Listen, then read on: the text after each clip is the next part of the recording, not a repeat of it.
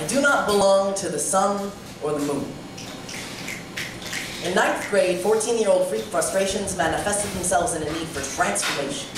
I wanted fur to prickle forth from my skin like hypodermic flower stems. Needed my voice to lower and break, ripping vocal cords and slicing growls when it's double forward in pain, spine crackling, ribs snapping, muscles toiling and troubling into new shapes and strengths needed to be bound by this lycanthropic curse in quadrupedal ecstasy, howling at the moon, driven by Artemis.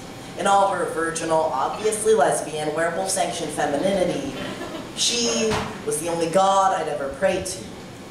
Artemis, please, teach me your ways. Wild moon dances and gravitational tidal flows in and out of my lupine body.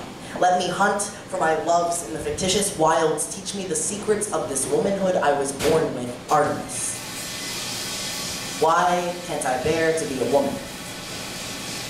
But she wouldn't answer.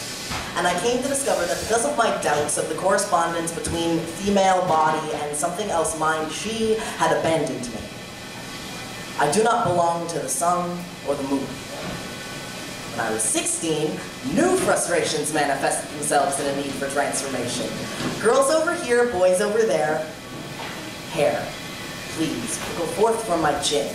Good morning, girls. Voice, please break lower and growl. Ladies first. Body, please square out and grow. You are such a strong young woman. Breasts, please be bound by this curse. Be bound by this curse. Be bound by this cursed tensor bandage which will crack my spine, snap my ribs, shorten my breath, and make me feel animal.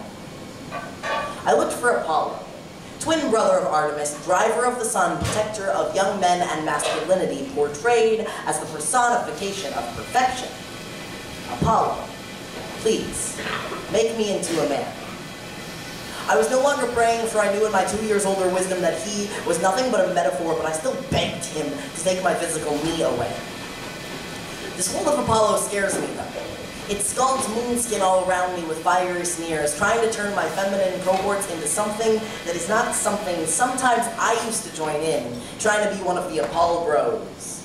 Solar flaring behind the backs of lovers and friends. I do not belong to the sun or the moon. Solar Apollo is so corrupt among society's blatant misogyny that I cannot relate to him. Lunar Artemis will not have me, and I will not have her, for she is my body, and I want to transform. I am at odds with this binary.